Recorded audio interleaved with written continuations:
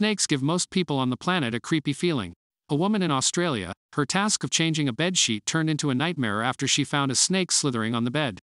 According to CBS News, a woman in Queensland found a 6-foot-long eastern brown snake lying on her bed earlier this week. The reptile, which is one of the deadliest snakes in the world, was later rescued and transported out of the house.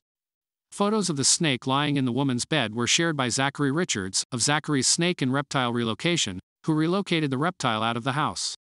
In the photos, the snake can be seen lying on the bed. Along with the pictures on Facebook, Zachary Richards wrote, "Check the bed carefully tonight. This eastern brown snake safely relocated." The pictures left a lot of users terrified, with many claiming they would die of shock if something similar happened to them. "Glad it was not in my bed, I would have died of shock." A few people said they could never sleep peacefully after viewing the images. "Well, I'm never sleeping again," a user remarked. A person shared his experience.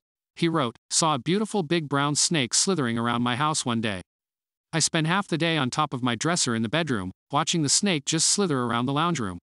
When it began heading towards my bedroom, I decided to pop the window screen and jump. Nope, it can keep the house until hubby comes home." According to CBS, the woman had called Zachary Richards immediately after spotting the snake. The woman had shut the bedroom door and stuffed a towel underneath it so that the reptile could not escape from the room. Zachary Richards later relocated the snake to a nearby bushland and left it at a safe distance from other buildings.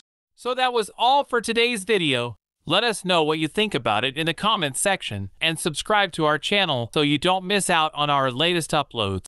With that said, we will see you next time. Until then, take care.